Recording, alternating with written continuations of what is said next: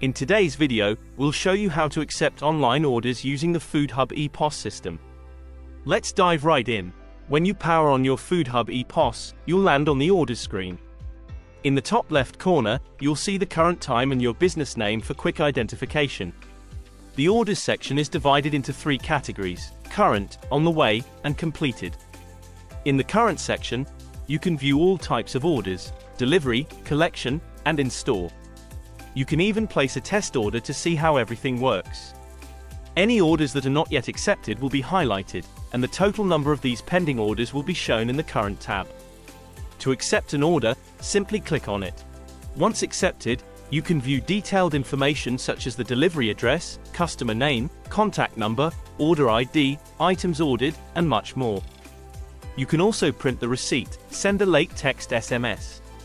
Note that this SMS will be charged. You can cancel the order, get directions, or use the Pay by link or QR code. Additionally, you have the option to ban a customer if necessary. Once the order is ready for delivery, click On the Way and assign it to your driver. And that's it. With Foodhub EPOS, you can streamline your operations and provide excellent service to your customers.